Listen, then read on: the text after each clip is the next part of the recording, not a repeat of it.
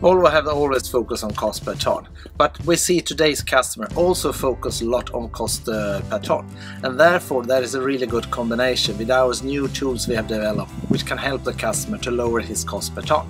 With these new tools and system, the customer can easily see where he can focus on and which area he should focus on to lower his cost per ton.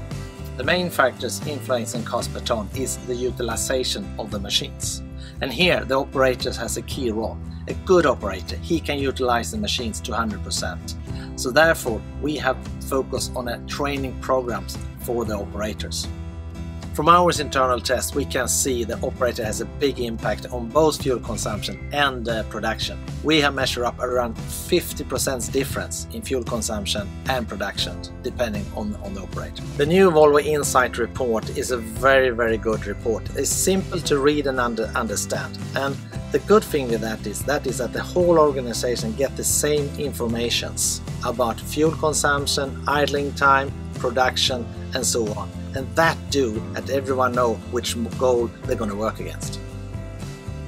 Volvo's new sightseeing program is a really strong program where we can simulating the customer's operations, and that do what we can find out the lowest cost per ton.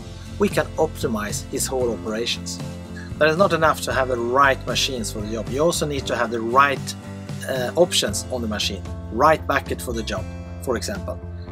Not to have the right bucket can have a huge impact both on production and fuel consumptions. So therefore it is very important to check, do I have the right bucket for this application?